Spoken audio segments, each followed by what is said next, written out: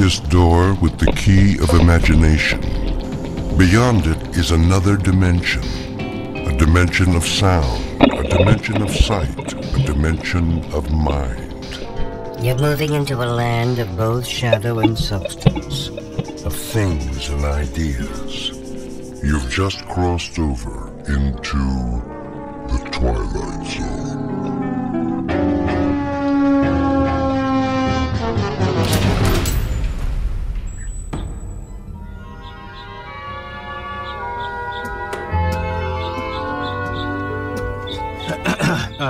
Nurse? Here you are, Mr. Wilson. You ready for some lunch? Oh, no thanks. I was just... Lovely morning, isn't it? Yes. Yes, it is. I thought I'd wait outside. I was wondering... You're getting some color in your face. I am? A picture of health. Your wife will be pleased. About my wife, do you know when she's arriving? When she's... To pick me up. Oh, this is the big day? It is, yes. You'll have to check with Dr. Martin, but I'm sure it won't be long. If you'd like to say your goodbyes to the others... I better pack first. Naturally.